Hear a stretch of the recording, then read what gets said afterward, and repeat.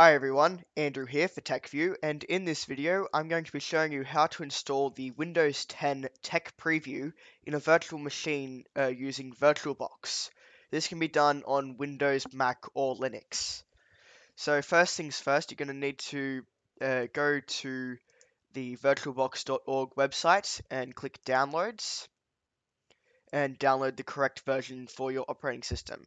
For Windows, you're going to click this. OS 10, you're going to click this. And if you use a Linux operating system, you're going to choose this. You'll also want to go to preview.windows.com. This will redirect you to this page here. And you're going to click Get the ISO files. Scroll down and download either the 64-bit or 32-bit installer. Preferably the 64-bit one, but you can use the 32-bit one if you do not have a 64-bit computer.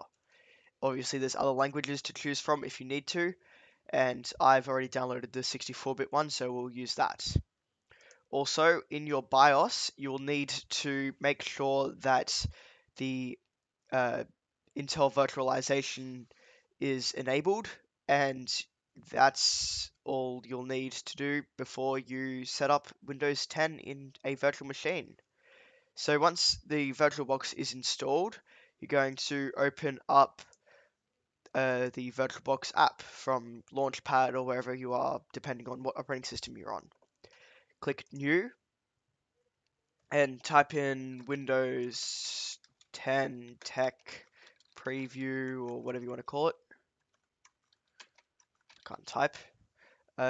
Make sure it is Windows 8.1, 64-bit or 32-bit if you're using the 32-bit version, and click Continue. Choose however much RAM you want. I'm going to choose 2 gigabytes because I have a 8 gig of RAM and I'm also editing some videos, so I don't want to overload the RAM, I guess. Continue. Create a new virtual hard drive. Make sure it's VDI. Then continue. Dynamically allocated is fine. Continue. Set this to 25 gigabytes or larger. I'm just going to use 25 gigs because I already have a Windows 10 virtual machine set up with like 64 gig of storage, which is fine for me. Click Create, and then you'll be here. So then you're going to click the Settings button, and you will go to System, Processor. Make sure you have PAE NX enabled.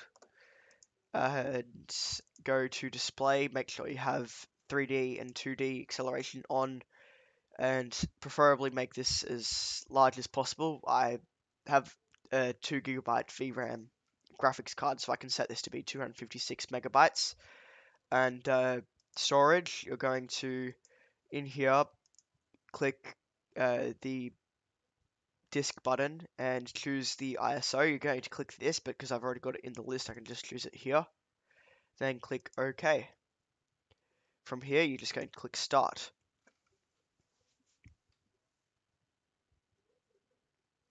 It'll take a few moments to boot up for the first time.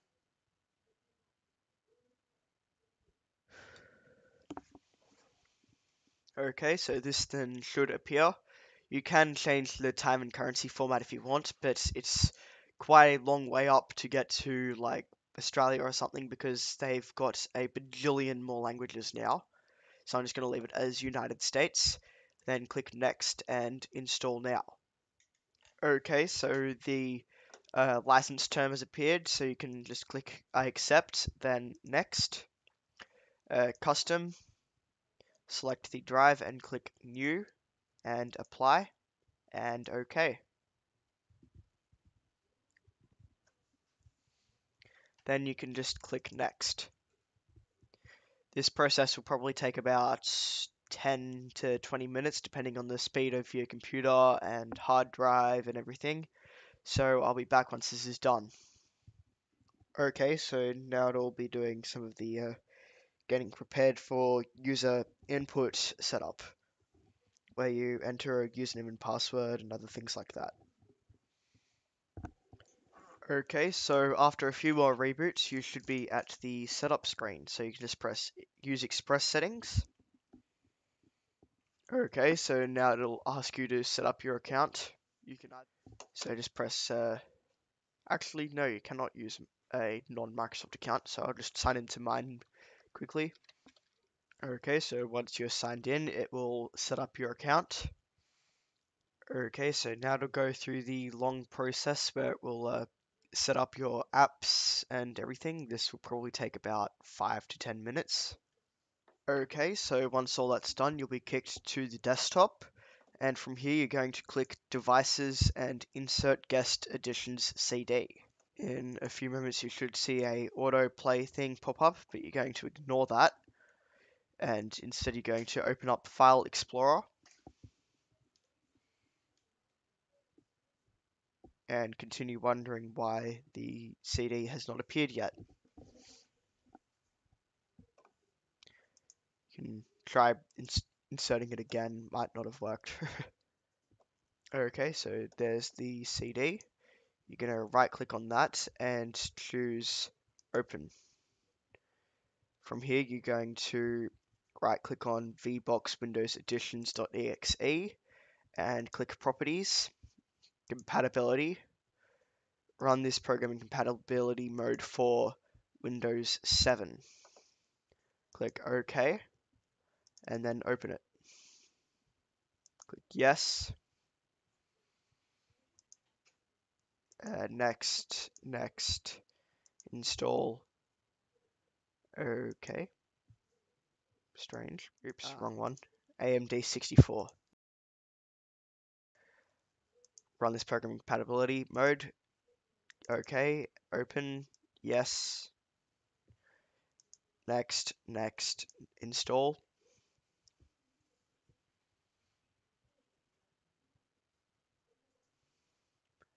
Install.